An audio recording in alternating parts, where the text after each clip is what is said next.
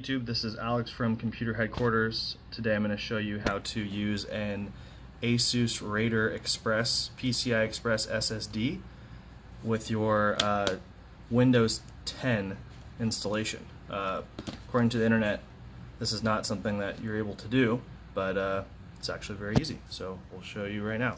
So here's the box that the RAIDR Express comes in. We actually have these in stock right now, which is why I'm making this video. We've had a lot of customer complaints saying that it doesn't work with Windows 10, so they want to return it, which has prompted us to make this video to show our customers how to use it. It is a little bit of a unusual process to make it work, so let's get into it. Let's open the box up. This is a card that was brand new before we opened it, but we did use it for testing, so we know that it does work. So you could technically say this card is now used.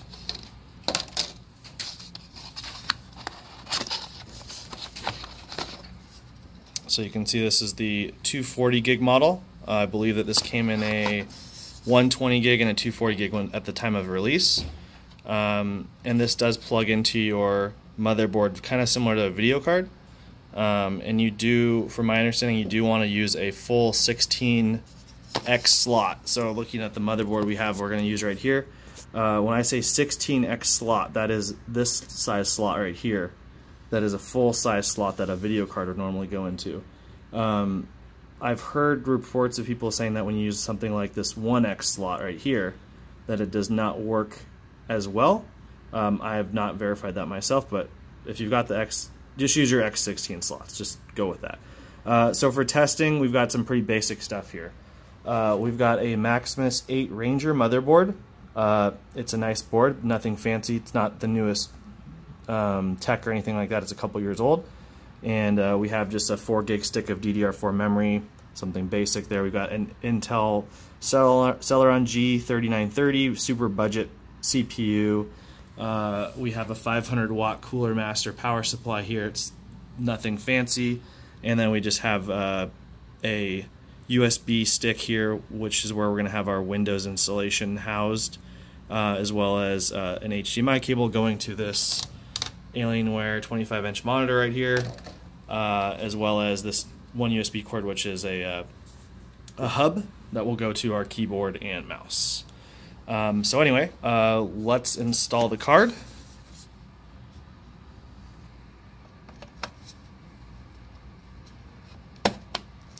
I'm going to rotate this so the card can lay off the side of the desk.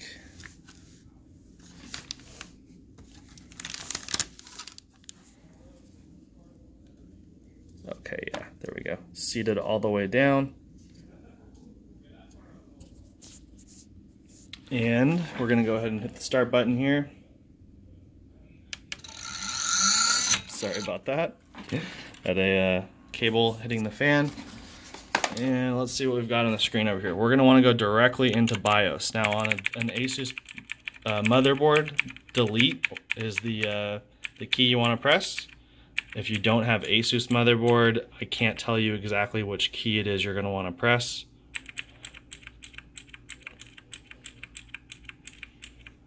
Alright, so I'm going to change the camera here. There we go. Okay, so on this menu, we're going to want to go to boot.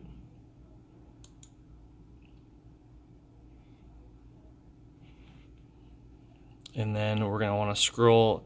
Now, if you don't have an ASUS motherboard, or if you have a different ASUS motherboard, this could be a little bit different, so I apologize, but the main things here are that you need to have CSM, compatibility support module, and you need to go into that, and you need to go to enabled, which I've already clicked. I already had it ready to go, so you can see there it says enabled.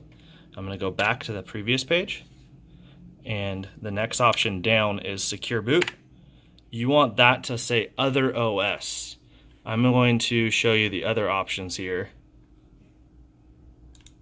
It's just Windows UEFI module.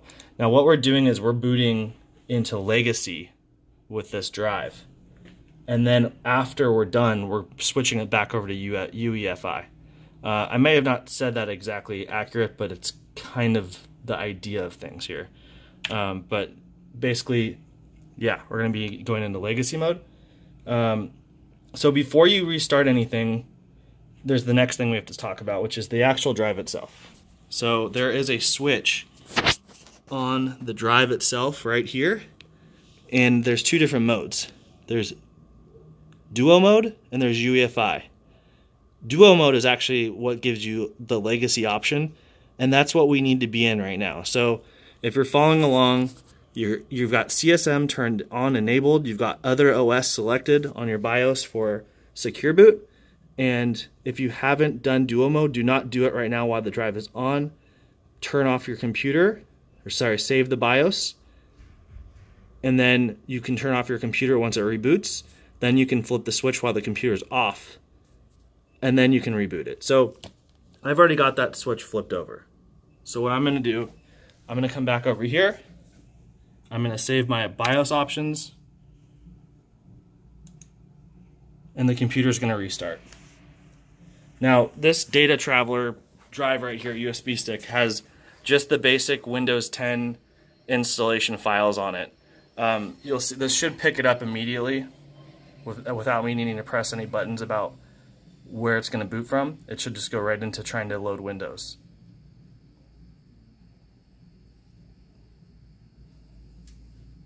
So as I was saying, it's just the ISO that you get from Microsoft's website. There's nothing fancy here. It's not a modified anything or other. It's just straight from the Microsoft website. As you can see, there's the spinning dots, which means that it's grabbing the flash drive information.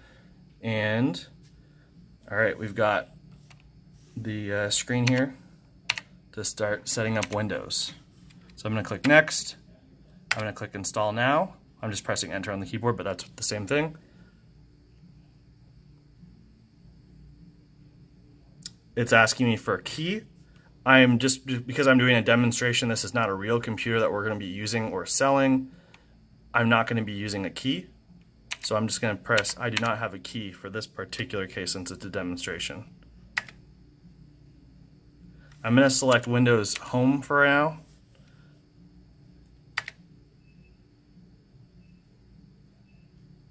Now this next step, sorry, I need to accept this. I just press A, it's a shortcut. If you press A, it accepts it immediately, and then I press enter. And then I'm going to press custom. So there's two options here. There's upgrade and there's custom. We want to do custom.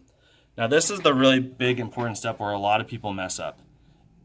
Oftentimes when people are at this step with a new drive and they're making a new system, they're just going to click next. And normally that's what you're supposed to do. But my understanding from the forums that I've read about installing Windows 8 on this exact unit is that you want to actually click new, which is going to partition the drive. When you click next, it's supposed to partition the drive as well. I don't know why this is different, but everyone has said that this is what you have to do to make it work. So I'm just, it's one extra click.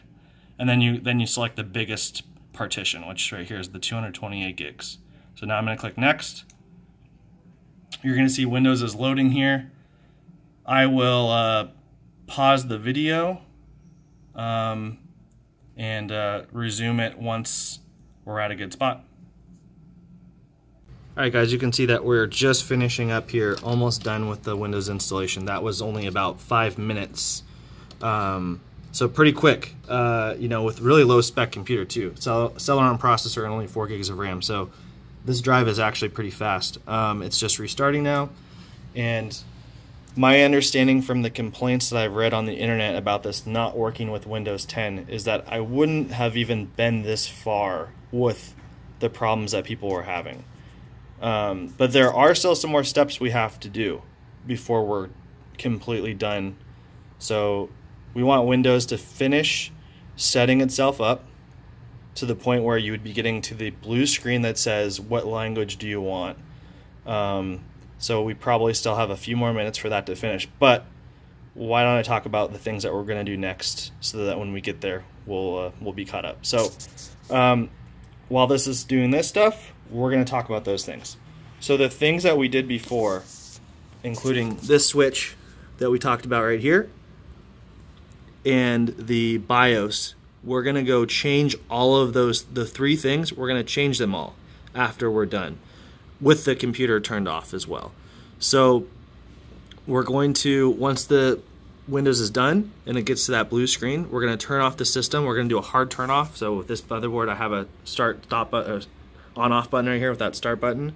So we're going to turn off completely. If you don't have one of those, you could use a screwdriver. If you have a case that's connected to your case, you press the button, or you could always flip the switch on the back of the power supply if you really want to.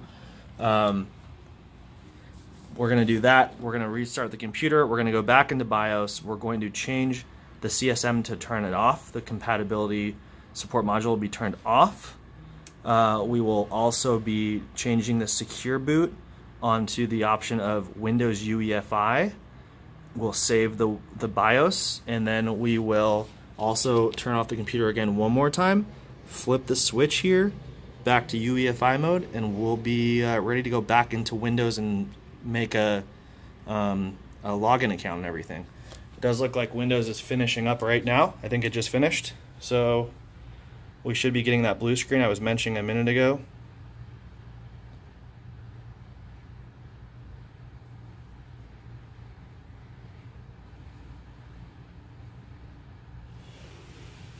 Sorry about the angle, by the way. Just this monitor was convenient to use on the desk laid out like this.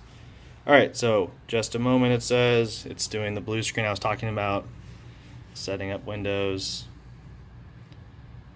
It's basically done with everything. Alright, so that was the screen I was talking about. So now I'm going to go turn off the system.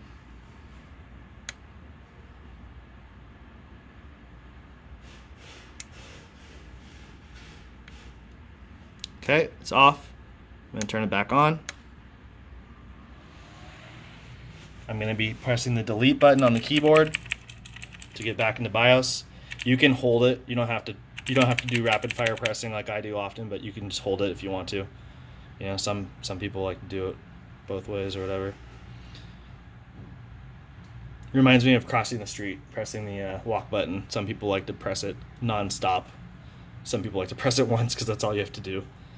Alright, so we're in the BIOS, going back to boot, the boot option here. Scrolling down on this motherboard to CSM, we're turning that just to disabled. It's giving us a warning, doesn't matter, we're going to say we're good with it. We're going back a screen, we're going to secure boot. We're switching this to Windows UEFI mode. Now we're done. I'm pressing F10 to save, clicking OK or Enter. Okay, now the system's going to reboot, and I'm going to be turning it off in just a minute. Yep, go ahead and turn it off again.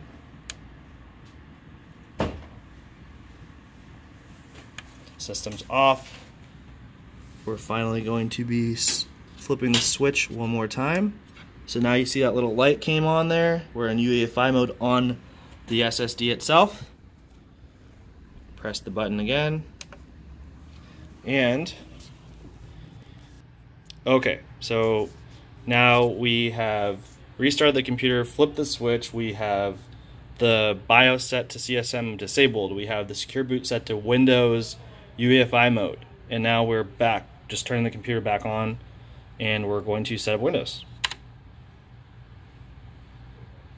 I'm doing US because that's what I want. I'm skipping this. I'm going to skip this because we don't have Ethernet connected at the moment, or internet on this motherboard. I'm going to just call this, so our company's called Computer Headquarters, and our website for shopping related stuff is chqstore.com. So I'll just call this CHQ Store.